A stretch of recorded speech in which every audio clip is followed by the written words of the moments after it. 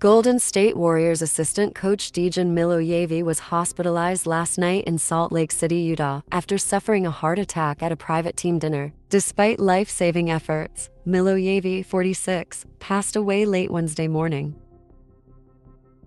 "We are absolutely devastated by Dejan's sudden passing," said Warriors head coach Steve Kerr. "This is a shocking and tragic blow for everyone associated with the Warriors and an incredibly difficult time for his family, friends, and all of us who had the incredible pleasure to work with him."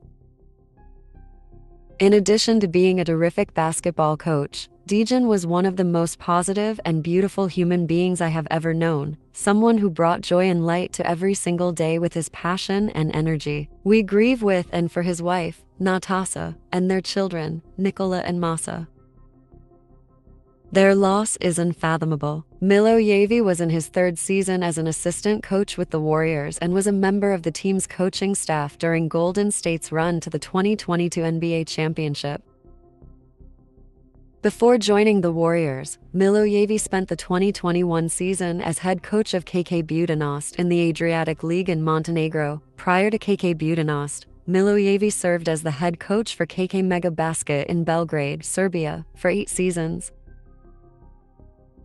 In December 2019, he was named an assistant coach for the Serbian national team under Igor Kakakov. Milojević was a member of the Atlanta Hawks Summer League staff in 2016, the San Antonio Spurs in 2017, and the Houston Rockets in 2018. A native of Belgrade, Milojević enjoyed a 14-year international playing career and was named the Adriatic League Most Valuable Player 3 times.